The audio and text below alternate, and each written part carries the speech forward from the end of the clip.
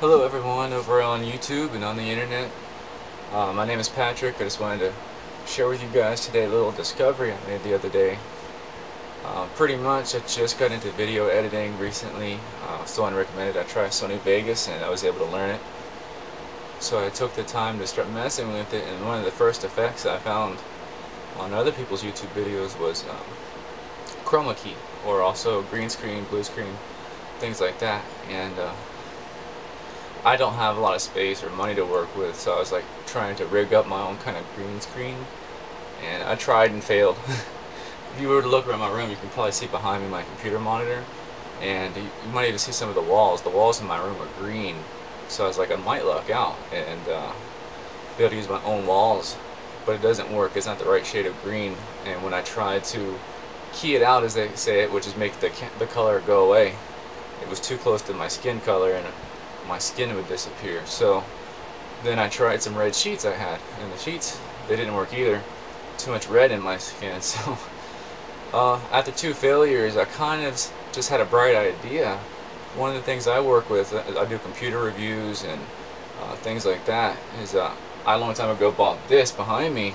It's a 37-inch Westinghouse high definition LCD. I was like, you know, one of the important things about chroma key, and it's in all the videos you see on YouTube, is you have to have really good lighting. You have to have a lighting on the screen to make the screen light up evenly in all places so you don't have any shadows on it. And I said, well, why light up the screen when the screen can light up itself? And that was my idea. So I happen to know a little bit about the computer world, and there's these monitor test programs where you can cue up a solid color on your computer screen to test for dead pixels. And I'm actually just going to turn around here and start one up.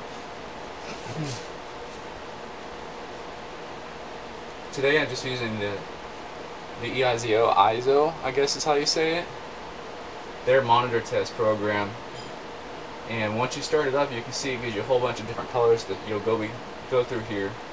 We're going to go to the black, then gray, red, and green, and there you go. This is a 100% perfect green, just like you'd want for your green screen, so there's no flaw in the color.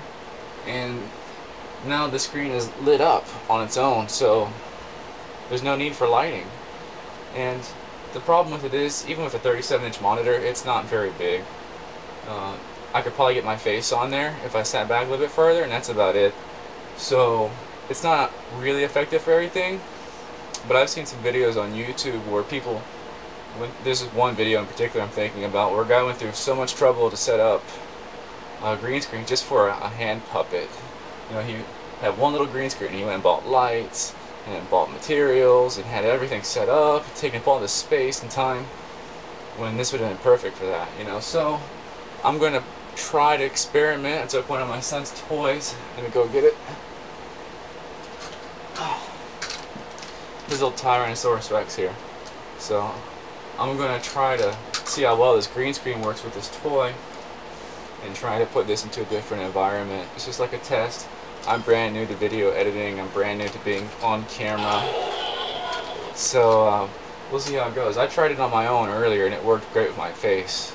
But like I said, it wasn't really big enough. So the toy is much smaller and I can put it in scale, and we'll see how that goes. So I'm going to cut here and we're going to jump into the edited video where I can voice over, and we'll just walk through it, okay? Alright, next part of the video here, pretty much time to get down to testing and show you what this can actually do. It's pretty simple. What I'm about to play is just, it's a single clip where I had put that toy dinosaur in front of the screen and let it run and chroma keyed it out. Then I'm going to be playing the same clip right afterwards in reverse, and I'm going to fade out the chroma key effect.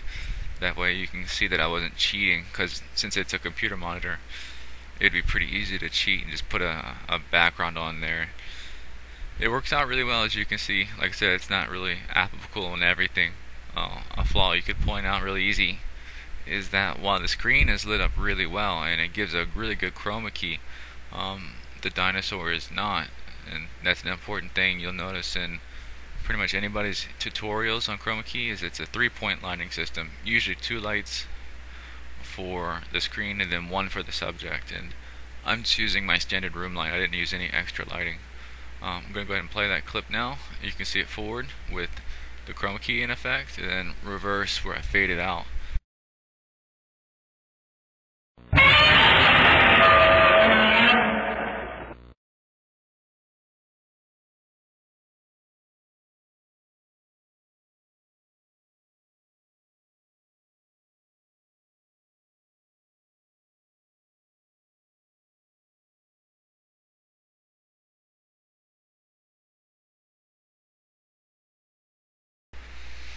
Thank you for watching, everyone. That was pretty much the whole video. It's my very first video. Feel free to leave any questions or comments on YouTube if you have something to say. Just be constructive in what you say. It's my first video ever, so I know it's kind of amateur. I used a Fujifilm FinePix F30 for my camera. It's a regular camera, but it has a video recording function. All the video editing was done on Sony Vegas Pro 8.0. And you might see a part 2 of this coming in the near future. I have another idea about trying out a video projector to make a green screen, and if I get the materials and it works out pretty well, then I'll try to make a part 2 of this. And you can look forward to maybe some other videos, mostly like computer and video game related, in the near future from me. So thank you yet again for watching, and see you next time.